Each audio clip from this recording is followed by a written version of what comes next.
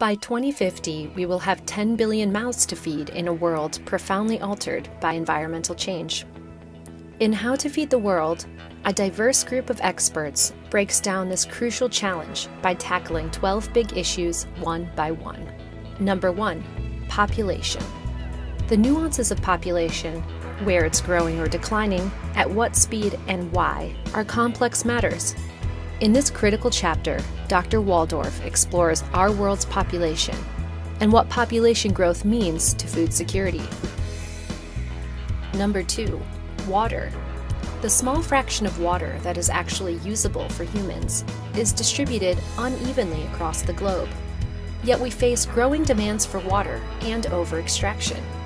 In this chapter, Drs. Bowling and Chirkauer take a hard look at the issue. Number 3. Land. Land is a finite resource, and arable land is even more precious still. There is no more land to be mined, built, or bought once we've occupied it all. In this chapter, Drs. Doring and Sorensen take a hard look at the question, will we have enough farmland? Number 4. Climate. If temperatures are too hot, plants and animals, as well as the workers tending to them, suffer greatly. If there is too little rain or too much, crops will fail.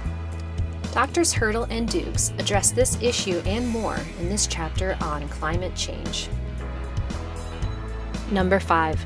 Technology. What drove the world's meteoric rise in agricultural output? Technological innovation. But this monumental accomplishment did not come without cost. In this chapter, Dr. Baldos covers the reality of technological innovation and food production from its inception to today. Number 6. Food systems. Is your food organic, local, conventional, or perhaps even genetically modified? In this chapter, 4 cutting-edge experts have teamed together to overview how and how we choose the way our food finds its way to our plate. Number 7. International trade. Unlike manufactured products or banking services, agriculture is tied to climate and soils. The only way certain regions can enjoy fresh food during winter is to import. What's more, international trade is a buffer against unforeseen weather events around the globe. In this chapter, Dr. Hurdle covers the nuances of international trade in our food system and reviews the facts and fictions of trade policy. Number 8. Food waste and food loss. In this chapter, Dr. Foster explores the enormous magnitude of food loss and waste, as well as the shocking geographical dividers of where each one happens, and he covers what we can do to fight against them. Number 9. Health. Food and good nutrition keep us healthy. Yet obesity is on the rise, and so are the related health problems that come along with it. In this chapter, Dr. Wu evaluates this problem using an economic approach that is simple, clear, and concise. Number 10. Social license to operate.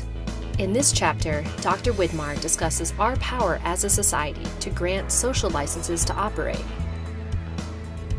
Chapter 11. Communication. In this chapter, Jessica Eise reviews our current state of communication around food and agriculture, pinpoints particularly stubborn problems, and proposes solutions to enhancing our flow of information. And last, but certainly not least, is the most important challenge of all, number 12, achieving equal access. Why is our access to food unequal, and how can we fix that? In this chapter, Dr. Shively takes readers on a tour that stretches from Kathmandu to Copenhagen and from caviar to corn, examining the contributing roles of income, prices, and public action in determining the size and composition of someone's next meal. That wraps up How to Feed the World. Learn more about these critical issues by reading How to Feed the World. Find it on Amazon, Kindle, or Island Press.